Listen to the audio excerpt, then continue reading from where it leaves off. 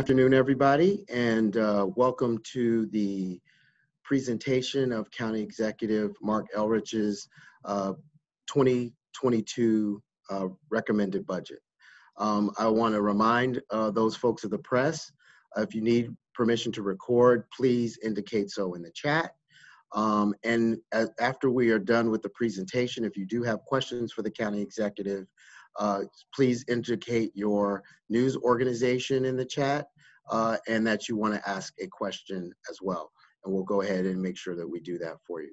In addition to that, we will be sending out to you copies of the budget highlights as well as the budget message, so you'll have those for your reports.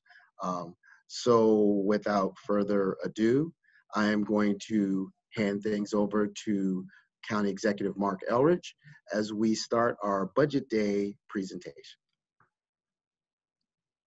So good afternoon, everybody, and I'm happy to be here and give you a chance to see what's in store in this new budget. I just want to start by saying, it is hard to say what we knew last spring was going to be the future of Montgomery County over the next year. We've gone through, I think, obviously a really difficult year. We've been dealing with, the pandemic. It has had major impacts on how we work in the county. I think back on the early days, and I remember back in May, we were talking about, are we going to open for the 4th of July? You remember our first financial package was assistance for the last 2 weeks of March and April.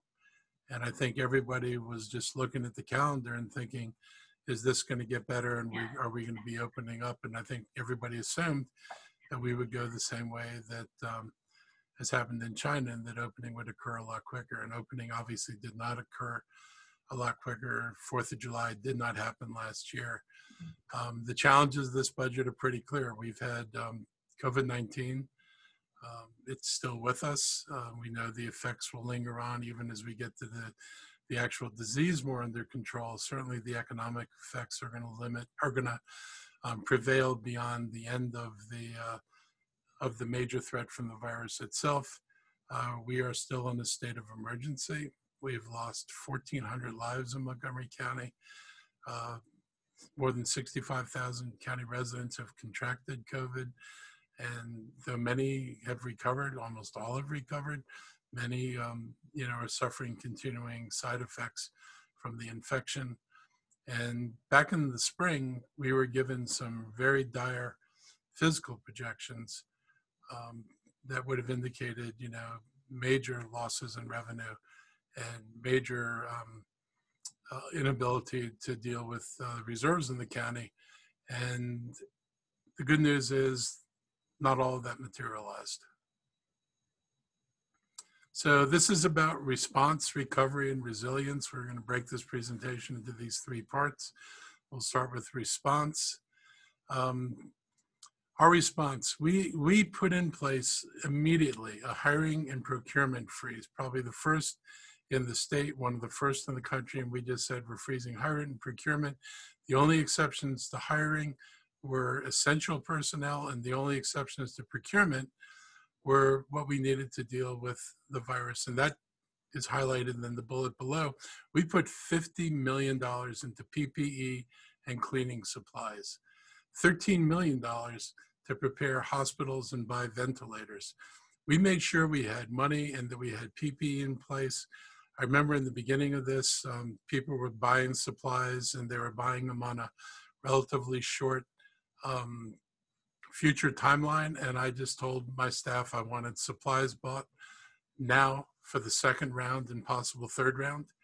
I had no doubt that this was going to come back again. I think every indication was that it would come back and that we needed to be prepared for it.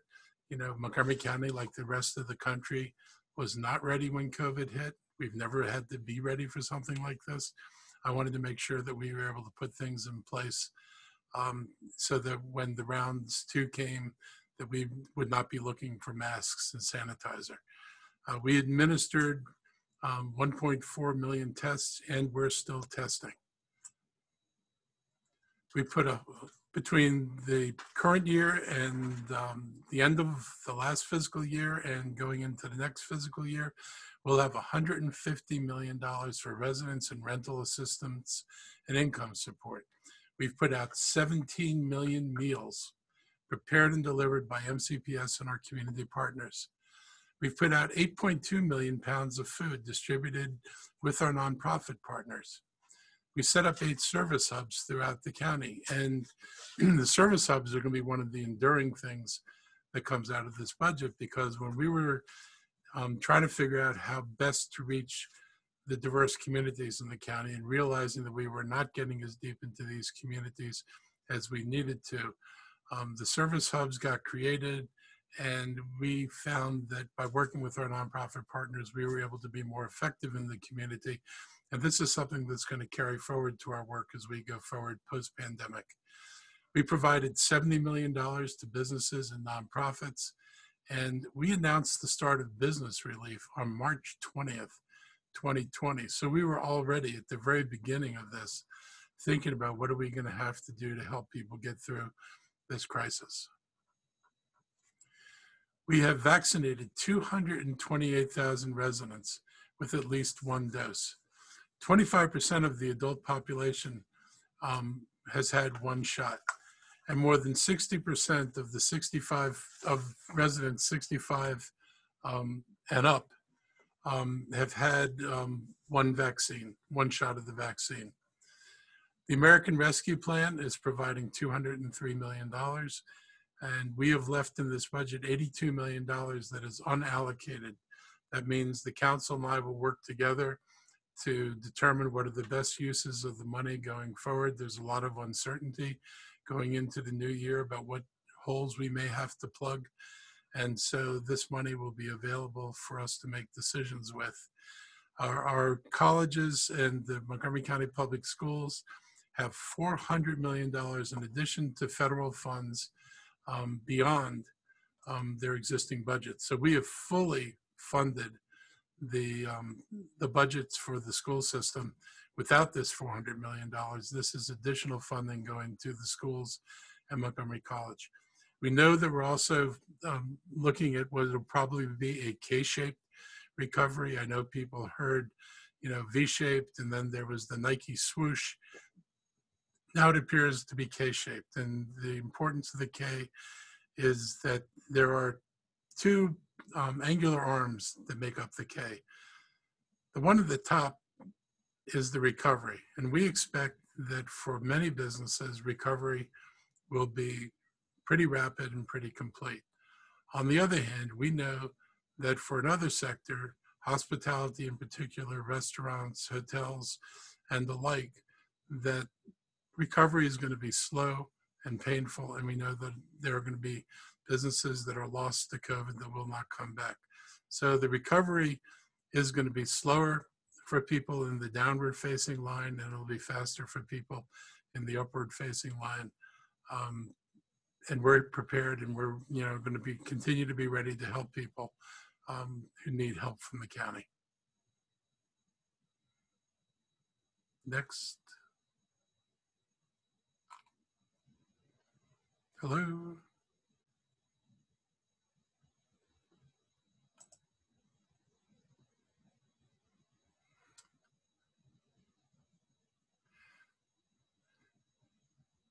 So the FY22 budget highlights: we fully fund MCPS and the Montgomery College budget requests. We have supports for families and vulnerable residents. We've enhanced funding for early care and education. We provide a record level of funding for affordable housing, and reimagining public safety is beginning, and we're starting to restructure the police and enhance mental health services and our crisis responses.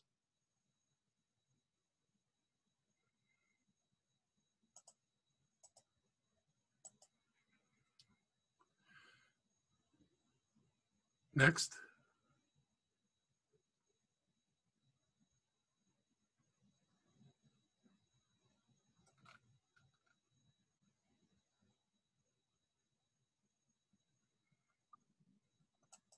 Is the slide deck? is sticking. That's why it won't move. Hold on.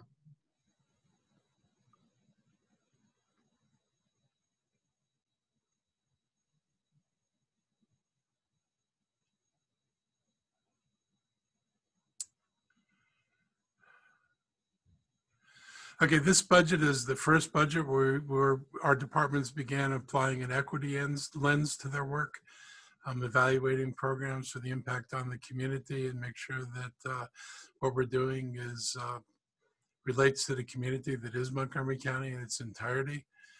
We're making strides in addressing climate change and promoting mass transit. I'll take a little side note here that I was the one that put together the school system with the idea of doing leasing, and we brought them together with one of the companies that was offering to lease the school system electric buses. I was intrigued by this proposition because they were able to lower the cost of the actual buses by the private sector being able to take advantage of the depreciation and the tax credits. I think, as everybody realizes, tax credits and depreciation are worthless to the county government in terms of revenue.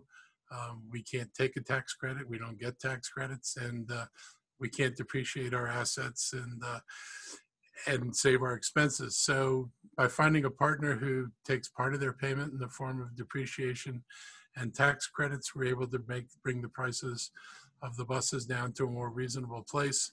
And we're really encouraged that this is a model we're looking to use for both our own bus fleet and also for our vehicle fleet in the county in general. We have set up 2 committees to deal with economic recovery, one that focused on the short term, how do we get out of COVID, and the other focusing on how do we move this county forward. We've boosted our county reserves to 9.6%. Many of you may remember dire predictions about the reserves coming nowhere close to this, but we're at 9.6%, and there are no new taxes, and OPEB is fully funded in this budget. Next slide.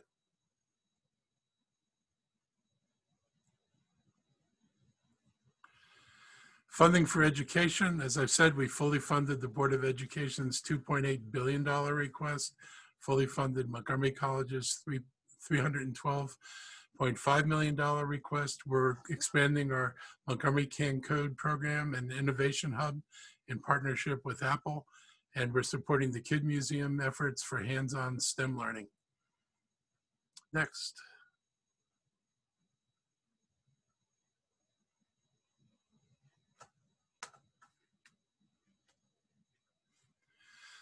We are tackling climate change. Last year's budget, of course, turned into a same services budget because of COVID.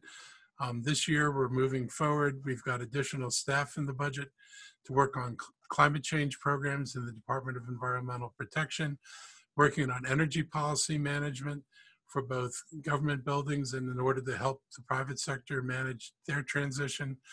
We have vehicle electrification. Again, we're looking to help consumers in the county switch to electric, and we're also willing to work with private sector companies and with our own fleets to convert them to electric. One of the innovative things I think you'll be seeing is the use, for example, of lighting poles as also electric vehicle charging stations. And we're put money in the budget for community outreach because this is only going to happen with the buy-in and participation of the community. I can have all the policies I want that favor, solar on rooftops and electric vehicles, but if people don't do these things, then we will not be able to achieve our goals. So we need both a government that's willing to lead on this, and we need an informed electorate that's willing to make their own decisions, personal decisions that help us get there. Remembering, of course, that this isn't about the government and it's not about us as individuals. It's really about what kind of world and planet we're going to leave for our children and our grandchildren. And I think this is something everybody can get behind. We've made enhancements to the Tree Montgomery program, the Rainscapes program, and the watershed grants. We're funding studies to revise the Ride-On Transit network as we start to implement bus rapid transit and design bus rapid transit. Our ride-on network's going to change. The long hauls are going to be handled by the main lines of a bus rapid transit system, and the short hauls and connections to the main lines will be handled by RIDA. And all the jurisdictions that have done bus rapid transit have seen a transition from greater service provided on the main lines and a shrinking of local bus networks in terms of the length of their runs and the time of their runs. So this is a necessary part of the work we're doing. We're also included money in the budget for the Brookfield Bus Depot. It's an electrification project, includes a microgrid, and we're also adding 2 portable solar-powered electric vehicle charging stations. Next.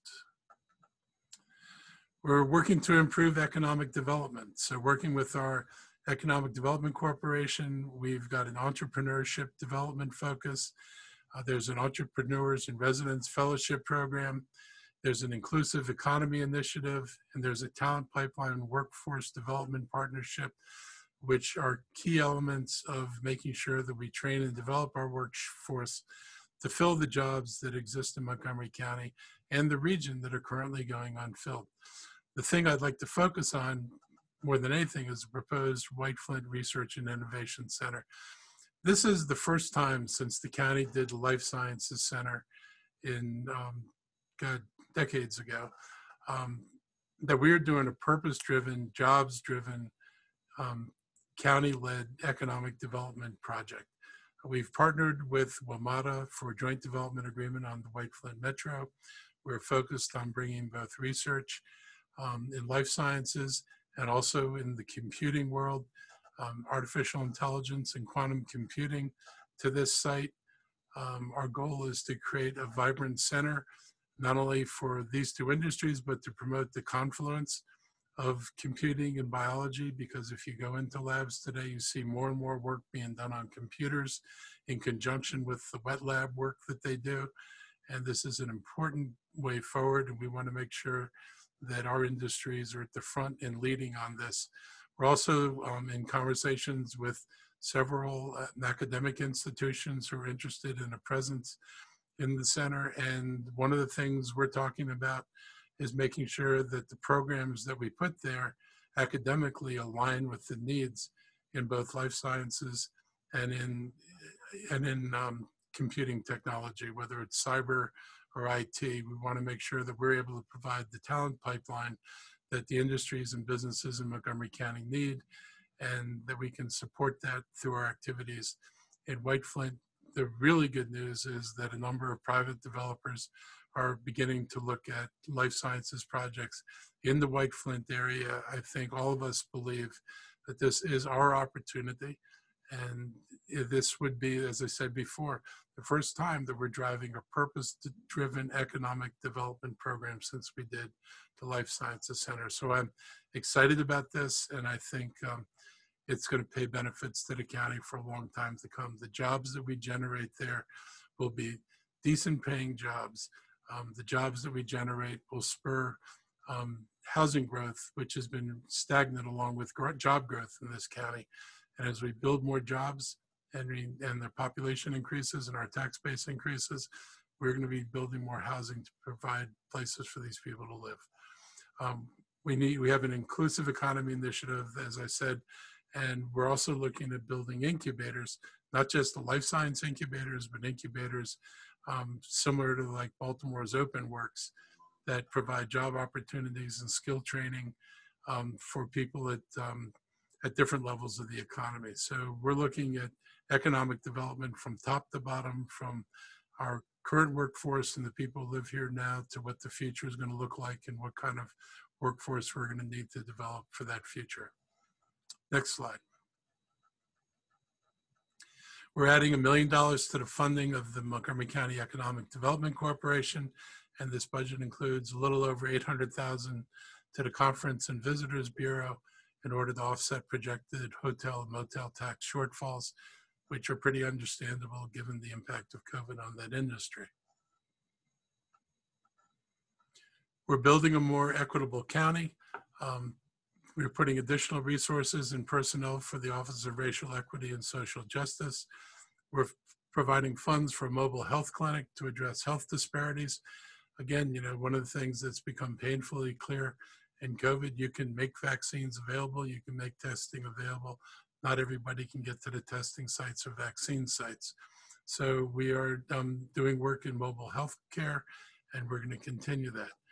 The county for this first time is creating a multilingual and multicultural communications unit. This is going to provide resources so all county agencies can effectively communicate with our diverse community. It's something that people have talked about for a long time. It's been very important on people's agenda list, and we are moving it forward. And we're providing funding to close the digital divide. We actually have provided internet services to an apartment building that houses largely a disabled community right next to the county office building. And our IT folks are working on extending internet connection to apartment buildings in parts of the county where we have a more low-income population that lacks access to internet. We know this has come up in the schools, and so we're making sure that we can connect as many people as possible so that we can begin to erase the digital divide. And I'm encouraged that there's money in President Biden's proposals to also help address the digital divide. We look forward to partnering with them so we can make sure that everybody in Montgomery County gets the access they need, and that we all move forward together. We have record funding for affordable housing in this budget. We have $61.1 million in the Housing Initiative Fund. We have $22 million for affordable housing acquisition and preservation CIP project. And we've got $6 million for a new affordable housing opportunity fund. In addition to the things that are in the budget, we are putting an increased emphasis with our partners on moving from providing rental housing to looking at providing more ownership opportunities. There is no way that we're going to address historic inequalities in this community, and it's not just Montgomery County, this is clearly a national problem. These will not be addressed if we do not provide opportunities for people to build equity and get ownership in housing. If all we produce is rental housing, we pretty much guarantee that people never realize the equity of their investment. They will not be able to borrow against their houses for things like college tuition for their children or for a bigger house when they need one. So we want to make sure that we start focusing on providing equitable opportunities to building capital in this community. And I'm continuing to work with the nonprofits to move this needle forward. Next.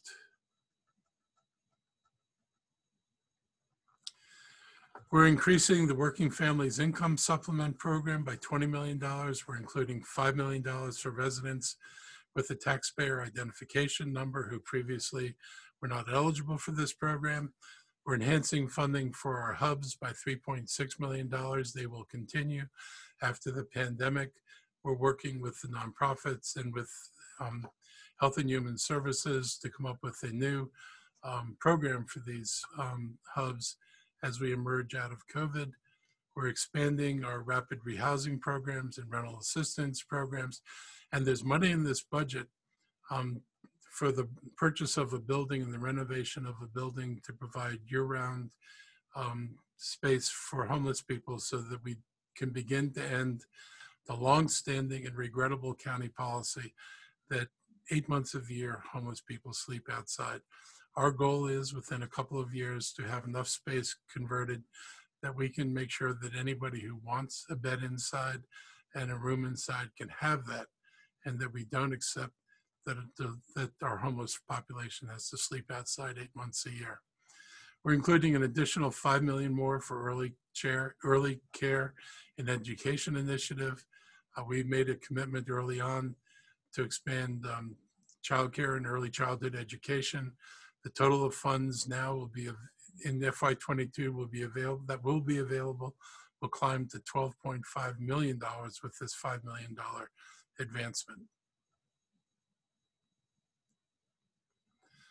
And we're reimagining public safety. We've eliminated 29 positions from the police department.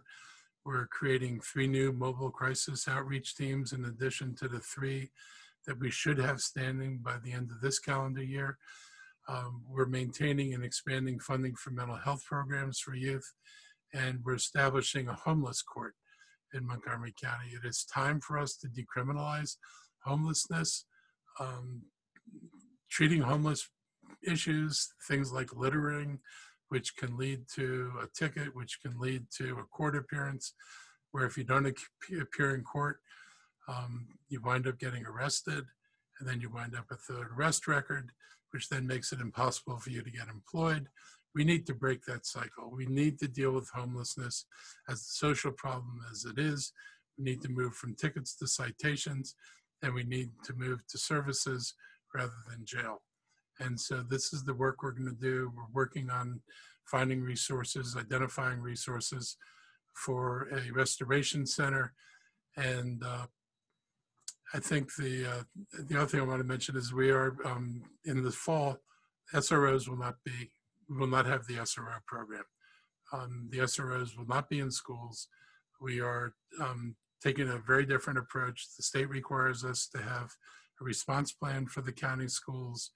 We are going to take police officers. They will have beats that include the wider areas that would encompass the different school districts, and they will not be stationed in the schools. If there's an issue that, a crisis that requires a police officer, they'll be available for response. But we want to move toward bringing more appropriate responses into the schools. One of the things we hope to be able to modify in this budget as it moves forward is to identify some additional funding to put social workers in all the high schools. We think this is important because of some cuts in funding levels that came late to our budget. These are some of the things, as well as, for example, getting another building we could convert for homelessness that we weren't able to do immediately, but we're looking for ways to do that. And our intention is to increase our support for our students, provide the flexibility of responses other than police officers unless they're otherwise absolutely necessary. And we think this helps move us forward. There are other steps in reimagining police, which aren't budgetary things. They go into training, what we're trained for. You'll be seeing some additional announcements from us on policy matters in the coming weeks. So stay tuned, but there's more to come. With our community partners, all the nonprofits that we work with, we've made inflationary adjustments in their budgets for the nonprofit providers under contract to HHS, for the medical adult daycare providers, for the developmental disability service providers, grant funds to arts and humanities organizations through the Arts and Humanity Councils. We've maintained funding for the FY21 community grants recipients. So the grants recipients in FY21 will be getting funding this year as well. And we're moving 23 community grants into the base budgets of the departments. These are programs that are essential enough that we're ready to move into the base of the county budget. We're also fully funding the county's recommended public election fund at $3 million. We have additional support for MC 311 to reduce our call wait times. We're revising the methodology for municipal tax duplication. This has been an ongoing issue between the municipalities and the county government. I was on the City Council of Tacoma Park in 1987, and this was a festering disagreement going back that far and beyond. We've reached an agreement, and we'll be moving forward with the 2-year installation of that agreement. And we've identified positions for elimination as part of efforts to improve efficiency and effectiveness of our programs. We didn't get as far as we planned because COVID interfered with our ability to bring people together into workspaces and to have the conversations we wanted to have. But we've begun having those conversations virtually. They've been going on now for a while. We're focusing on identifying positions where either redefining positions, redefining workflows, and adding appropriate technology can allow us to reduce the total number of positions that we use in order to provide both improvements in efficiency and savings. And for those of you who may never have seen this, I'd invite you to look at some of the work being done by Michael Baskins. We are running cohorts of our employees through a program where we give them some training, and then we charge them with identifying a problem in their department that they feel needs to be solved. And we give them the tools and the support to come back with programmatic suggestions on how to relieve bottlenecks, how to make their departments more efficient, how to address particular areas where they see these problems. And then we move forward and we'll be implementing the programs that actually demonstrate savings and improvements in efficiency. It is a wonderful thing to listen to these folks make their suggestions. It really gives them an opportunity to feel like they're being listened to. It gives our county workers a greater role in shaping the workplace. And I'm a big believer in that. I think that nobody knows the work process better than the people who do it. And that if we want suggestions for how to make the work processes more effective and more efficient, we need to go to the people who are doing the work and saying, how can you make this better? Our folks are willing and able to help us, and we're prepared to provide them the opportunities to do that. At the end of the day, all of us are going to benefit, and the county benefit will follow down to the bottom line of our budget. Our reserves fell below the 10% level in terms of maintaining reserves because of the county's COVID response. We had to spend money to keep the county open. But the really good news is that, we will be able to, by the end of 2022, our budget will leave us with a 9.6% reserve and a 3-year plan to get to the 10% by FY24. This is important to the county's bond rating. A lot of people were worried we would not get here. We got here. And I'm really proud of the work my staff has done and all the work we've done through the budget to make some really difficult decisions that let us get to this point. But we think we're in a good place moving forward. And I think this is good news. And hopefully the bond agencies will feel the same way. This is a quick overview of total expenditures by service area. You'll get this all in what we send out to you, but you get the picture. Public schools, number one, 46.6% of the budget. Public safety, police, fire, emergency management, all the public safety things at 10.5. Other government functions at 7.7, debt service at 7.5.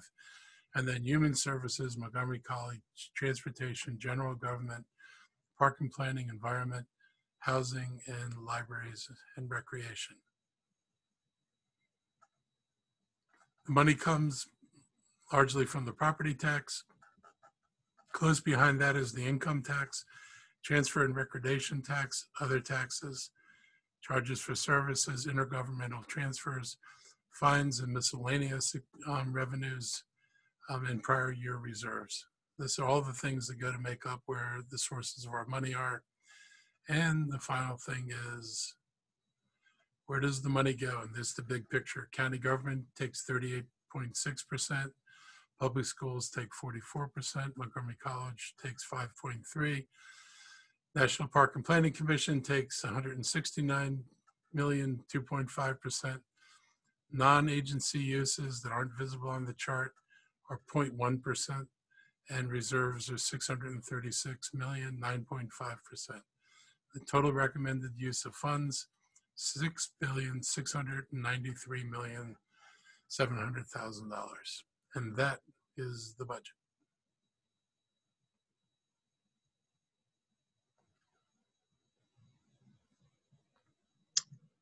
Okay. Thank you very much, County Executive. We'll now open the floor to questions if we have some from the media, and I'll look here to see if we have any. Our first question is from Rebecca Tan from the Post. Thank you for having me. Have two big questions for you, County Executive. First, can you say, overall, is Montgomery County Police Department's budget increasing or decreasing overall? Jennifer, what's the actual total? The number of people are down. We're making this 20, the reduction of people that were shown in the slide that the only two positions we added to the budget were um, for the internal affairs, because one of the problems the department has, it takes an incredibly long time to process complaints. You know, we've seen a number of high-profile incidents where the work the department took just to make a finding was almost a year. And so they've said that they've had a lack of personnel to deal with it. So we're providing two people to deal with that. So I don't know the inflation puts or takes on operating and expenses. And there is, I think there's a small pay increase in there. So I don't know the net. I don't know if Jennifer could tell you that. Ms. Or Barrett? Rich. I don't have that information right off the top. We'll get it to you. I can certainly get it to you. Okay, thank you. And of the 29 positions, you said in your memo that some were vacant. Are you able to say exactly how many of the 29 positions were already vacant? They were vacant and going to be filled, and now they're not going to be filled. So it's actual money that we're not going to be spending that we thought we were going to be spending. Got it. I think there's a change. I think there's some SRO positions that got taken out. I think that was the middle school SROs are out as well. Got it. You see, when you see the budget, you can go find the details in it. Got it. And for the SR program, just so I understand, the officers will be removed from the campuses of the schools, but will be redeployed to the community surrounding it. Is that right? Well, the community surrounding, but it's the community surrounding the high school, the middle schools, and the elementary schools of the cluster. So they have a lot of neighborhood ground to cover. They will not be stationed in the schools. They're not going to be parked in the parking lot. They're not going to be walking on the grounds. They will literally be out in the community, available to the schools. What the state law envisioned was, if you didn't have SROs, you had to have a response plan, and telling them that call the police and the police will respond was not enough of a response plan, because I guess based on other incidents, and you got to remember the nexus or the genesis of this was largely the response to school shootings was taking too long for officers who were on beats to arrive there. So we're shrinking the set of beats. We're providing the ability of officers to rapidly respond and not have them detailed to traffic duty or doing other things that might otherwise make them unavailable when they were needed. And can you briefly say why you decided to do this, to take the officers out of the schools? Well, I mean, I'm a believer that we need to put more social service supports into the school. When I was on the council, I always expressed my misgivings about, focusing on a police response rather than focusing on a social worker response or a school psychologist response. I was a teacher, and I knew that, we were way understaffed and well below national standards and where we should be with mental health supports in the schools. And, ultimately these problems are best handled by somebody other than the police officer. And, while it's good that, some students find it helpful and useful to be able to talk to a police officer, mental health services are generally provided by mental health professionals. Students who need support really should be able to get help that way. So I think this is in general part of our effort to make sure that non-police responses are provided or are supported by non-police resources. Got it. And final question, given the pandemic, I'm wondering, are you proposing any significant funding additions to public health agencies, and specifically Health and Human Resources, in the realm of infection control and pandemic response? So let's see, there's $5 million for childcare that wasn't there before. We are buying and renovating a building that's going to cost us more than $5 million for homelessness. We fully funded the school budgets, including maintenance of effort for both public schools and everything that Montgomery College asked for. We are putting more money into climate change, including whether, we're continuing to purchase electric vehicles, but we're also providing human resources in climate change to actually do the work in the community.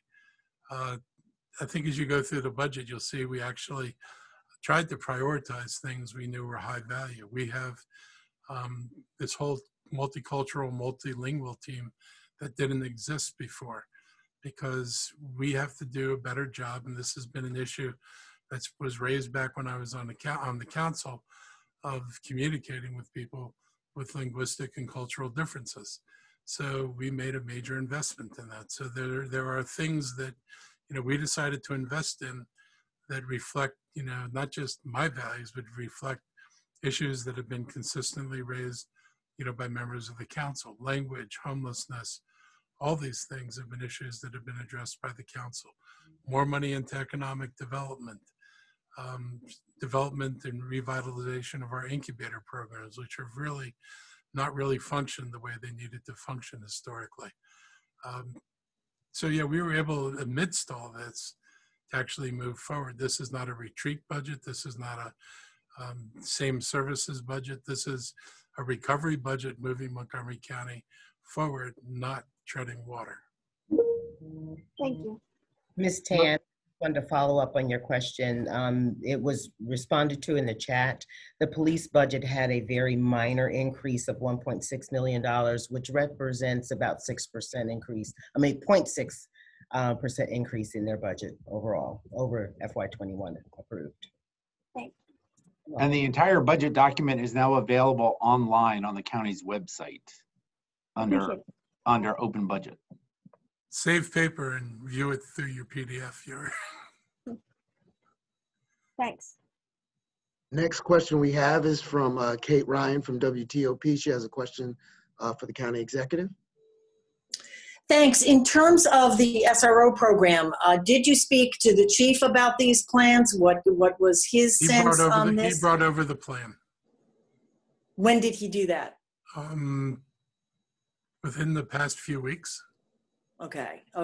And then in terms of the services for homeless and your efforts to keep people from having to sleep rough or sleep outside, how many people do you see this, foresee this serving? They think that the first building could handle about 200 people.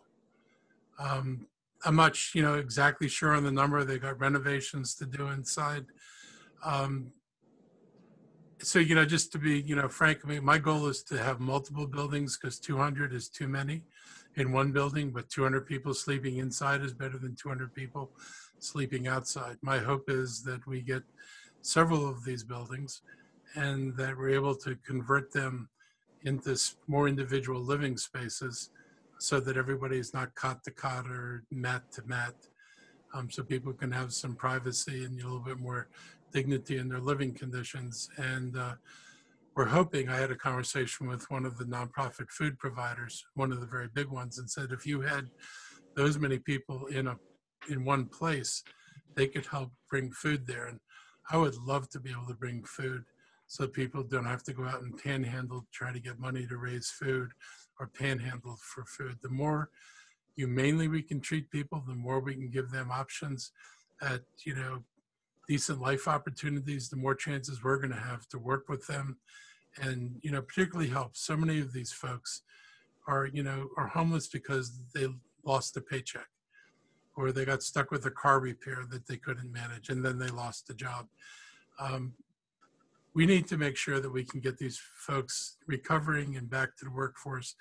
To the extent that so many of them could do that, we need to facilitate that transition. Got it. And then a quick follow-up on the FEMA reimbursement. It seems that, and correct me if I'm wrong, that the budget proposal is predicated on the belief that you will be fully reimbursed by FEMA. How confident are you that that's the case? And how many dollars are we talking about there? Richard, Jennifer? So we are assuming we've already received $31.8 million from FEMA, and we're assuming another $75 million at this point in FEMA reimbursements for the spending that we've already done. Remember, since maybe remember the Biden administration has announced that FEMA will now be reimbursing 100% of eligible costs, not Right. 75% of eligible costs. So that has made more of our spending eligible for funding. And the proposal that you have before you at the county executive's direction has a conservative estimate for FEMA reimbursements. We will be asking for a lot more than that, but we wanted to not build out a budget that assumed an even greater amount of money. I mean, we will have requests in far in excess of this amount, but we wanted to be reasonable in building out a budget what we would assume. Terrific. And we will be working very hard with our congressional delegation and with the Biden administration to make sure we get every penny possible out of FEMA, because that just means more money right back into the community to help with response and recovery.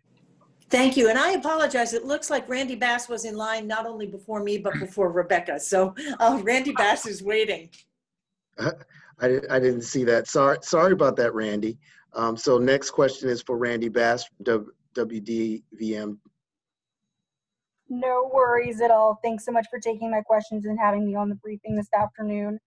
County Executive, what particular projects or initiatives are you looking forward to seeing come to fruition or putting into motion heading into FY22? And which of these new initiatives do you expect to see making a clear impact, a very visible impact on the lives of Montgomery County residents as soon as it gets going?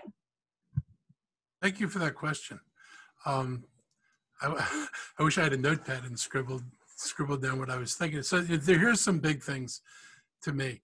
Dealing with homelessness is a big issue to me. I mean, it is, I'll say, shameful that the county's policy for decades has been people sleep outside.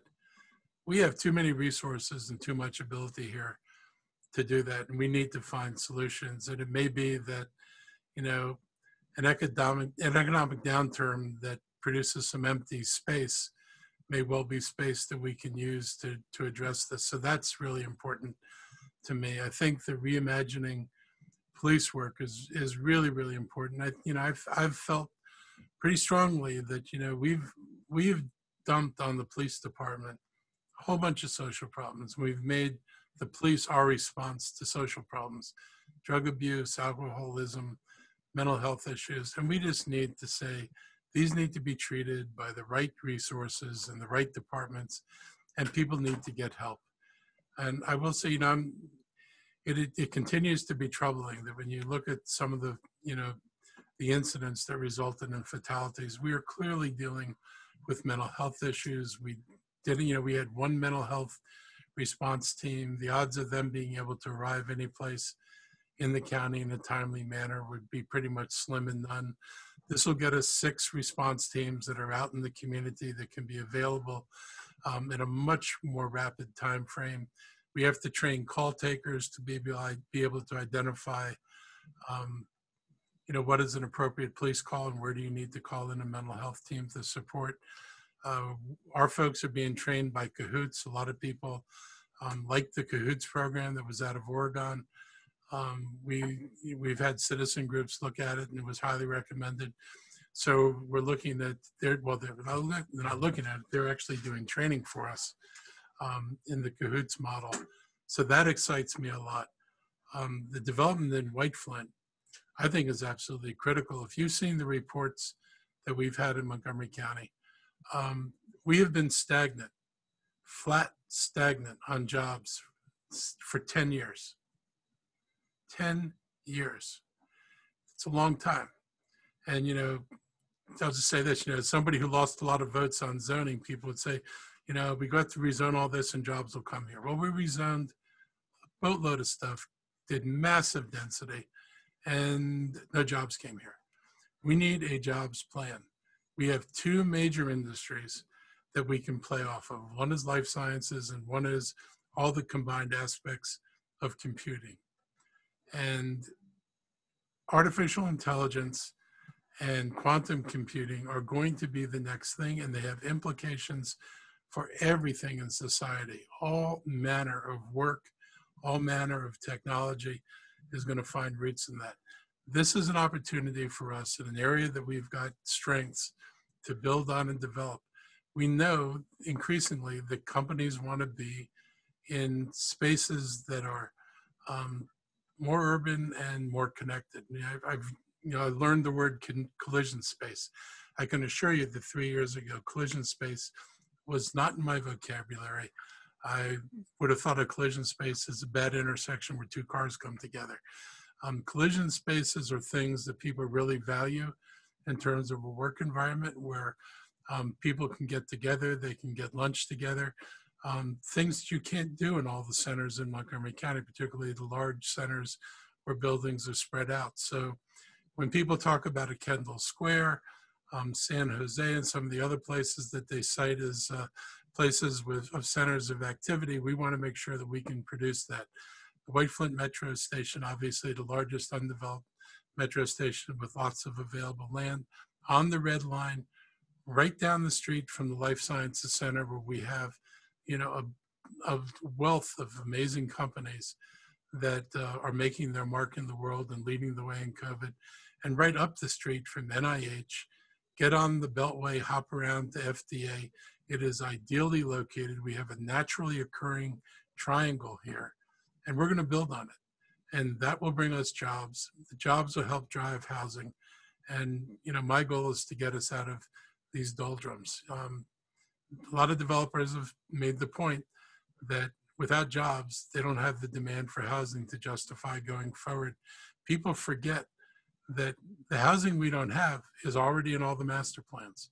We did a massive rezoning of White Flint, a massive rezoning of White Flint 2, massive rezoning of Wheaton, Twinbrook. You could list all the places, White Oak, of all the places we did massive rezonings. There's plenty of zoned property to build housing, plenty of zoned property to build jobs. They're not coming. We need a jobs policy. The jobs policy will help drive that growth and get us where we want to be, and it'll build our tax base, which is critically important. So those are the things I'm really, really excited about. The climate change stuff, this is a long answer, but you asked me. The climate change stuff is really important to me. We set really ambitious goals. When the council set it, we didn't set any plan. We just said, this is our target. So I inherited the target. I voted for the target. But I knew when I was voting for the target that not every answer was there, because if we knew every answer, we would have put it into the plan in the beginning.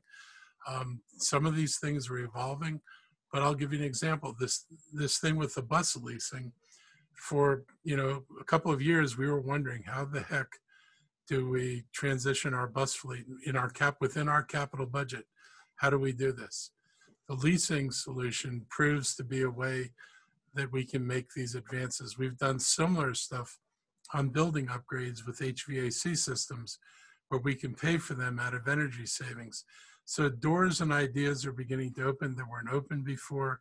I'm really optimistic about our ability to move forward. And part of it is that key industries are changing. The auto industry is going to go all electric. It's just a matter whether it's 2025 for some companies or 2035 for other companies. But this evolution is going to happen. The evolution's occurring in trucks, including big trucks.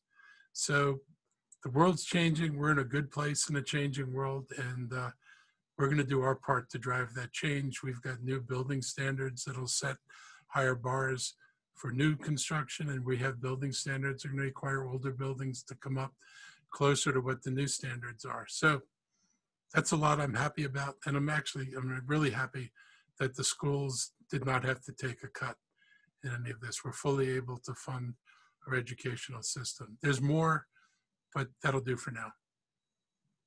Thank you very much.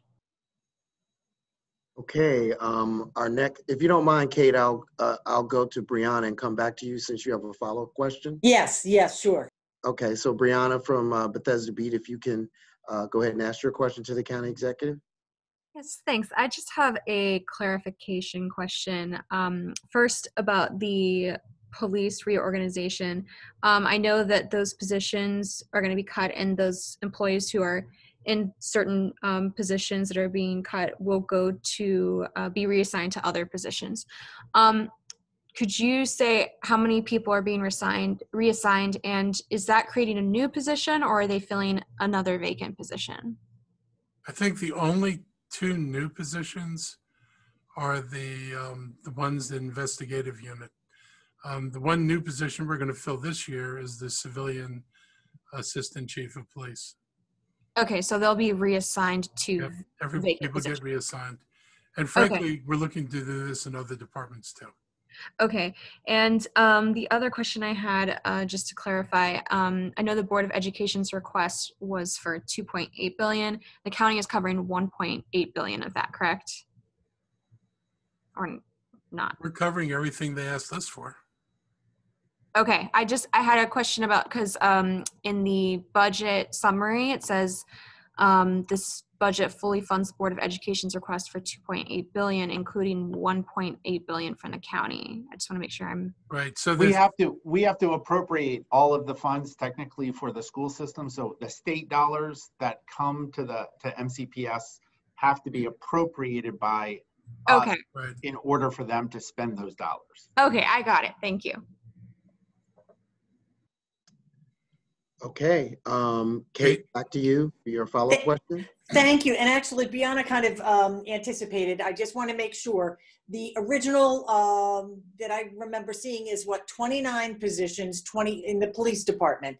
25 of those were sworn officer positions. All 29 that are being taken out of the police budget, out of the budget, go back into the police department, correct? They're all, in other words, the 25 SROs go back into different positions within the police department. But do I have that right? 29 total, 25 of those were SROs? Yes, all the people remain they would just be moved to other officer positions within the department. So that they will be moved to vacant positions that might be in field services in the different districts. Got it. Okay, thank you. Okay, any more questions from our friends in the media? Going once, going twice, going 3 times. Thank you very much for joining us for our 2022 recommended budget presentation. I want to thank the county executive for his time, our chief administrative officer, Rich Manalino, and our director of the Office of Management and Budget, Jennifer Bryant, for being here. And I'll say it on behalf of them. Also want to thank the OMB staff and others for the tremendous time and energy they put in to putting this budget together. A budget, as the county executive said, was a lot better than we thought it might have been a year ago from today. So thank you very much for joining us. I don't know if you want to say any closing words. I just wanted to say something really quick. If I didn't say it enough before, I really want to call out the staff of the county government and Jennifer and the team you led in OMB. It has been a very interesting and difficult year. And to have people who are constantly thinking about what we're doing and able to give us a sense of where we were and what the pitfalls were going to be and what we needed to do was enormously helpful. And I know that, this is stressful for people. I know that as we were looking at numbers and wondering, I'll be blunt, we were very dependent on, actually electing a president who had some sense of obligation to people in this whole country and who had understood the traumas that, people like, in Montgomery County had experienced. Every county government, every state government has been hit by this. And if they had been left to flounder on the damage done by COVID without the federal government stepping in, we'd be a very different country. We'd be looking at, a major retreat from the efforts that people have spent decades spending trying to move this country forward. And the federal money is an investment in making sure that, you know, America can be what we want America can be. It means that Montgomery County can be what we want to be. And I just want to make sure that that people understand that I understand the role that other people played in helping make the work that we did possible. So I want to thank everybody for that. Okay, that ends our press briefing. We'll look to see you all this week as we do our COVID press briefing, I believe, on Wednesday. So thank you very much. If you have any questions, certainly feel free to reach out, and we'll connect you with whomever you need to talk about the budget. Thank you.